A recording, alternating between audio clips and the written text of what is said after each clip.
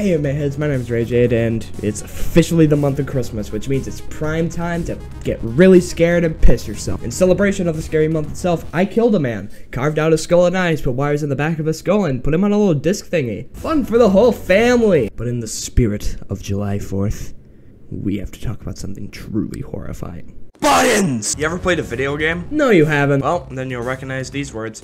Press any button to continue. Where's the any button? God, this video fucking sucks. When was it made? Oh, 2006. That makes sense. Comedy wasn't invented until the release of Crazy Bus.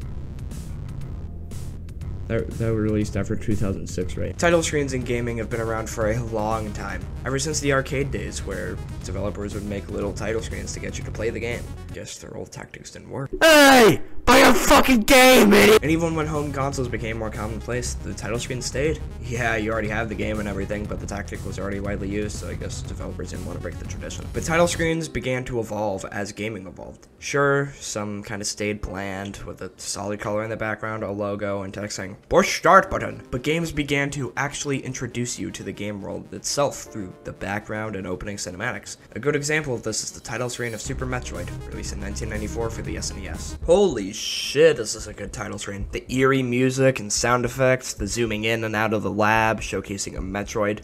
This title screen is like the opening to a sci-fi thriller movie. Another good example of showcasing the world on a title screen is from 1991, with the original Sonic the Hedgehog on Sega Genesis. This title screen does a great job of showing the world of Sonic and actually showing Sonic himself.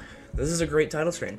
Title screens kept evolving, with title screens that showcase the world as its background, or title screens with opening cinematics. And here we are in present day. Games are as popular as ever and as massive as ever, with huge expanses and hundreds of hours of content. Let's see how title screens are today.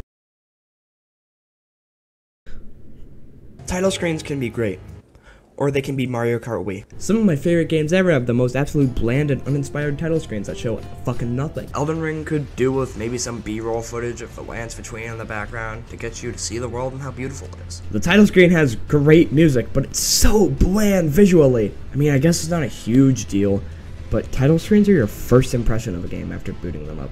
So, you'd think they put in a little effort. But this isn't me saying all title screens suck. Take a look at the recent God of War games. These title screens are pretty simple. They show you where you are right now, they show the characters, a little bit of the world, and they just look great overall. Compare that to Mario Kart Wii. Now don't get me wrong, Mario Kart Wii is probably my favorite Mario Kart, but I love talking harshly about games I love. This title screen fucking reeks! Yeah, it shows Mario and Luigi and it's got great music, but it's just the box art, and the white background is fucking ugly. Also, I think the title screen should actually match the game in some way. Whether it just shows off characters from Mario Kart Racing, or if it shows box art like Mario Kart 8 Deluxe, it would be something. It's just not appealing to the eyes. I try to get off this title screen as quick as possible. Mario Kart 8 Deluxe was luckily a return to the title screens of games like Mario Kart 64, where it's simple but effective. You see all these characters racing, even if it's just an image. And then look at Cuphead. What a gorgeous title screen. It shows you Cuphead and Mugman, and in the DLC, Miss Chalice, showing you the animation, the style, and some beautiful music. And then there's Minecraft. Another great title screen. It's simple, it gives you the logo, a funky little quip, the buttons, and some footage of a Minecraft world. Minecraft Bedrock's title screen can fuck off. It's just... It could be worse, but the buttons just look weird. They don't fit and they're too big. But what about these title screens is scary? I'm just getting disgusted, not scared.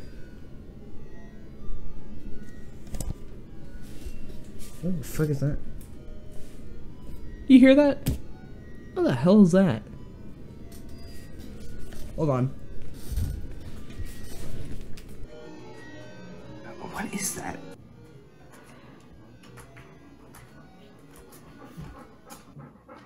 Huh.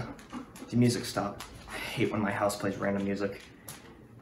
I'm gonna turn around and there's gonna be something behind me. Just you wait. Oh my god, it's the worst, most horrific, most abhorrent title screen of them all. Crazy Bus! I gotta get out of here. Thank God, I think it's gone. Oh my fucking ow. That's like the third time I've been shot in like 2 months. Stop it. How did a bus get a gun?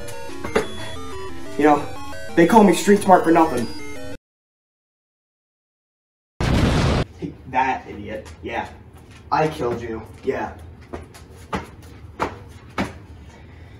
And I don't think Crazy Bus is gone. It's defeated for now, but it's gonna come back. I have a feeling. Whatever, I don't care. Phew! Holy shit, that was the scare I needed this Thanksgiving. I know Crazy Bus isn't done with me. It has photographic memory and it will remember my face when it comes back. But we're all safe for now.